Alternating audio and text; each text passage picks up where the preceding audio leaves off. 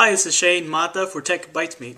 If you're like me, you use a smartphone to keep up with everything you need to do throughout the day. You keep up with your email, you read your news through your phone, and even do some instant messaging.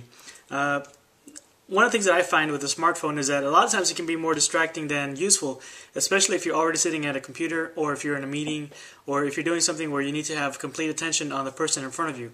Now, one thing you can do is turn off the phone during that time, and it makes you a bit more attentive to what you're doing.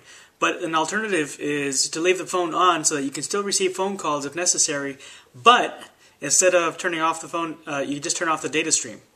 Now, not all phones give you that capability. You are able to turn off different parts, like you can turn off 3G, for example, and just go to standard data, but some phones give you the ability, or sometimes there's an application you can download that allows you to turn off the data stream.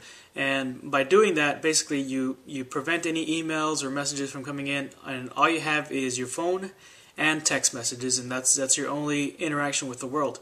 When you're at a computer, obviously, if you having your phone with data on is redundant.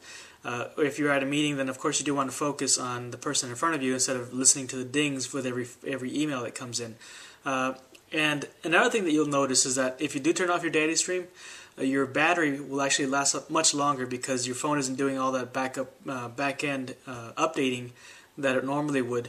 And so you're able to keep one battery charged throughout the whole day instead of having to recharge at midday or something like that. So that's today's tip, is find out if your phone is able to turn off the data stream, turn it off whenever it's not necessary, and enjoy longer battery life and more productivity. This is Shane Mata for Tech Bites Me. We'll see you soon. The world and keep up with everything that you need to do for the Hi, this is Shane Mata. If you're like me, crap.